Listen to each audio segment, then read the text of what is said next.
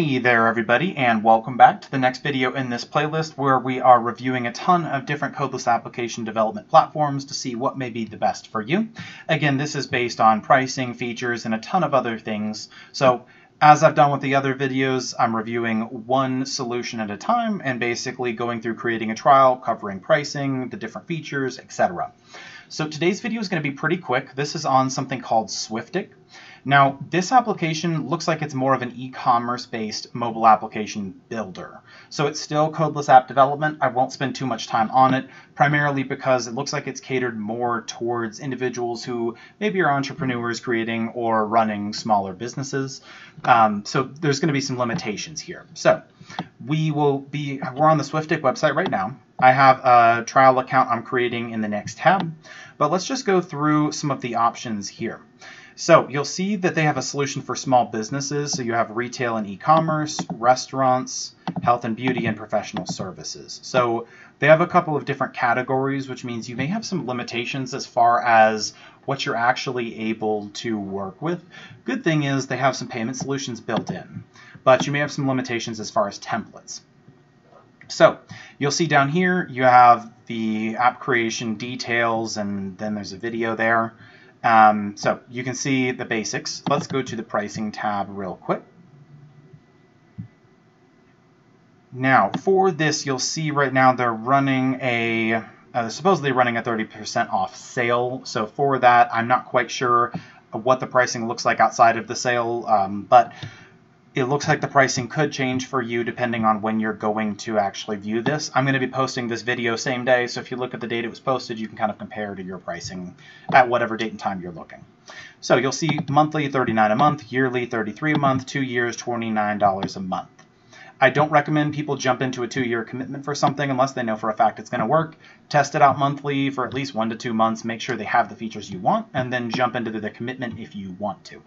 So let's go through and see what's actually included with your benefits. So it doesn't look like they really have any different plans here. So basically you have one plan across the board. And it does look like they're supporting Android and iOS because they list right here Apple App Store charges $99 annual developer fee and Google Play charges a single time fee of $25. So it looks like they're going to be helping with posting to both. They do have a hire a pro option if you just want to unload that project on an individual and just kind of let them take care of things for you. So I went ahead and I clicked Create App, and I basically just typed in an email address and a password. So let's enter in an app name. We'll just put test. And then web address, we don't have one for this, so we'll just click next. And then we'll click next here, no website. All right, so you'll see the options that we have by default. So if we were to click on professional services, you'll see the background changes, restaurant.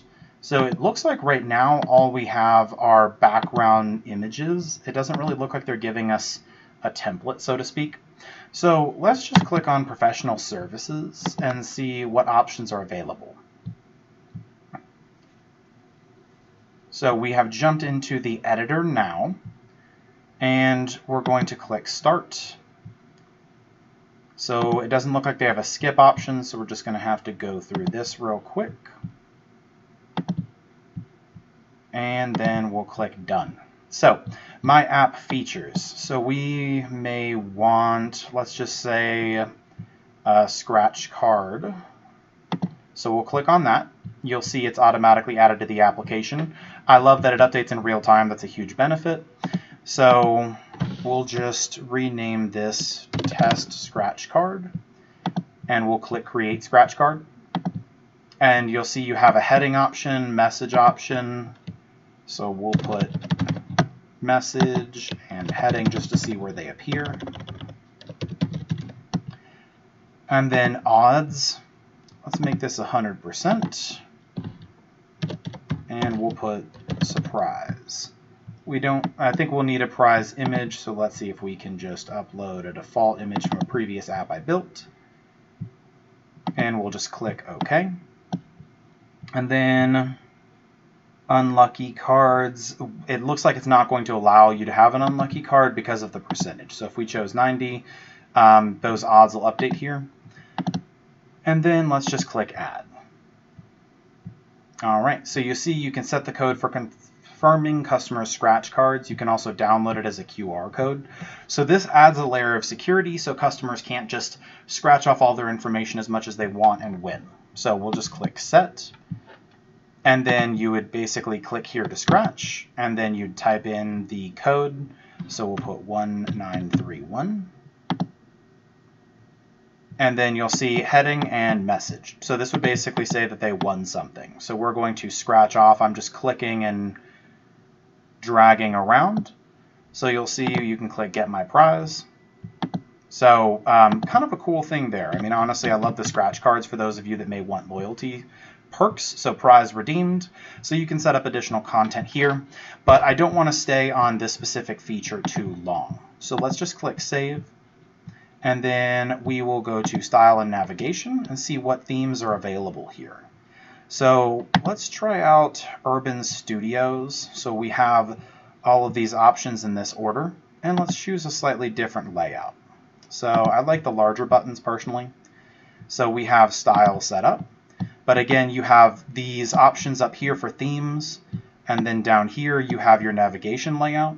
Here you have your style. And then you have your app background where you can add an image. And then you'll see down here you also have your app icon, your launch image, which is like a splash screen, your app name and language. So I love this layout. This layout is incredibly user-friendly and reminds me a lot, honestly, of the way that Appy Pie is set up. Now, let's go ahead and add another feature. So you will look through. So these are the recommended options. But if you want to click on all features, we'll scroll through and just show you what they have. So you'll see most of these are based around someone who probably has like their own business, like a restaurant or something similar.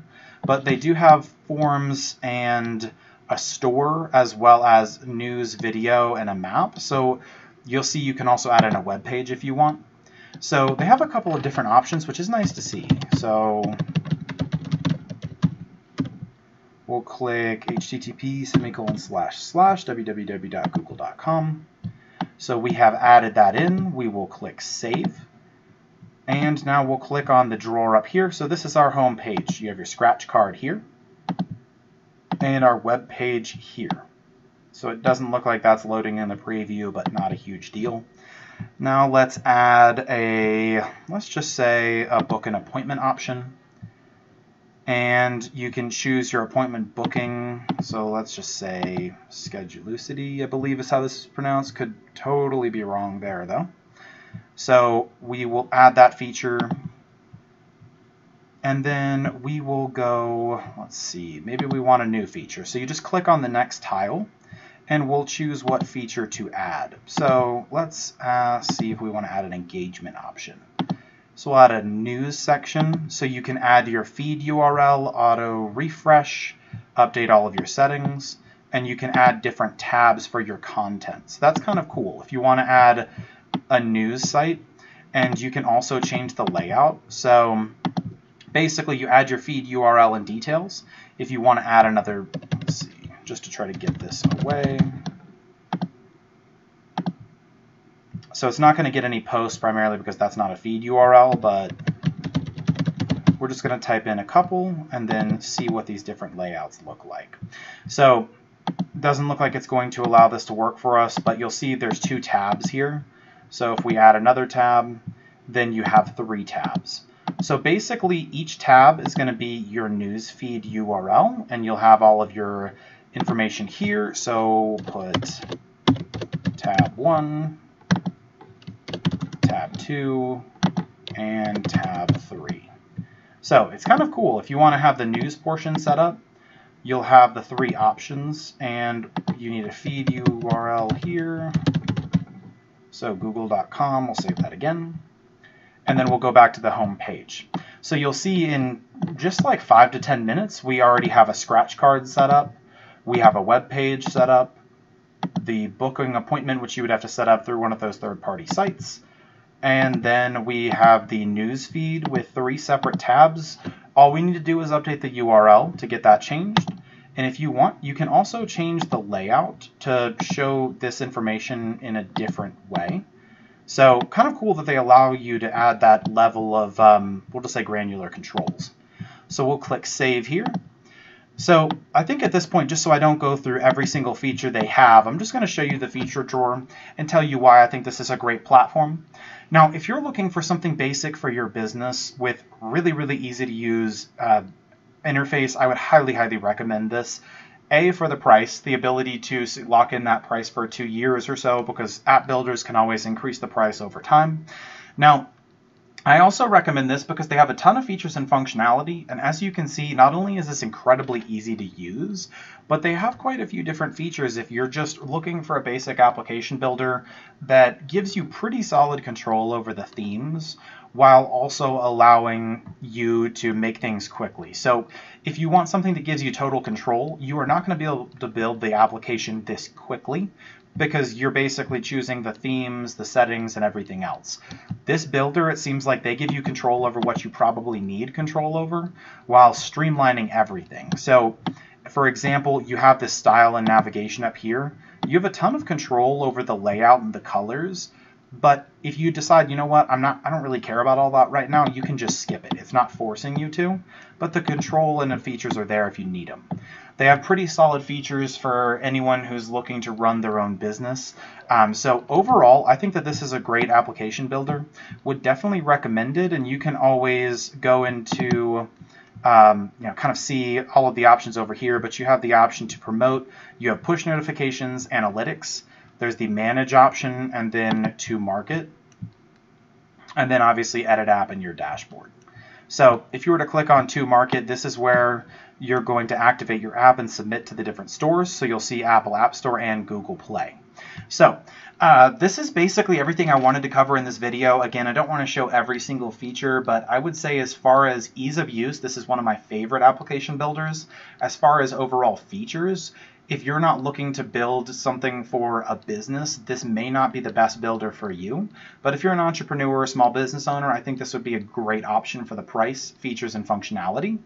Now, if you're looking for something that's going to allow you to grow and expand over time, I can't speak to what features they will have. But again, this primary use appears to be for small business owners, entrepreneurs, people looking to sell things and have less of like a socially engaging application, more of one that's designed for e-commerce and things of that nature.